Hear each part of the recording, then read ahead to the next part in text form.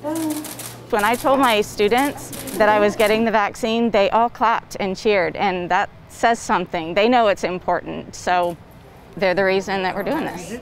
I'm with my students every day, and it's important to keep them healthy. As we start to tackle the enormous task of getting our teachers and our staff vaccinated, it's a large group, as you can imagine, within our district. So today we are tackling having 800 of our staff members vaccinated, and then on Wednesday we will do another 800, and on Friday we will do a half day of 400.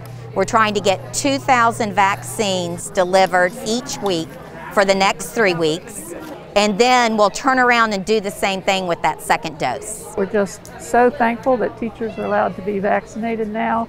We can't let down our guard yet, but this is really going to make a big difference to coming back to normal next fall. So this will allow almost an extra layer of protection for our staff, and it's like that suit of armor that will actually put them back into their classrooms so that they are protected and they can do the job that they need to be doing, educating our children. I will tell you, when you get out into the schools and see what they're doing each and every day, working behind plexiglass, teaching online and in person, wearing a face mask all day, making sure the kids are washing their hands, using hand sanitizer. This is finally what they deserve to push us over the edge, to provide us the safest possible environment. So the teachers have been, they have deserved this, and I'm just so thankful that we've got this opportunity to give them that today. Luckily, we have had our partnership with MUSC that has been phenomenal.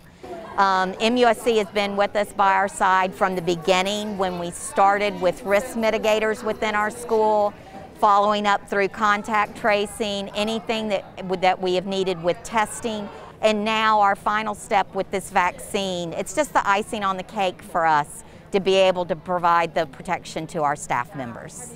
I think it's great that MUSC and Charleston County School District are coming together to be a part of this solution, and everyone on both sides, I think, has been doing everything they can to move in the right direction, and now it's here.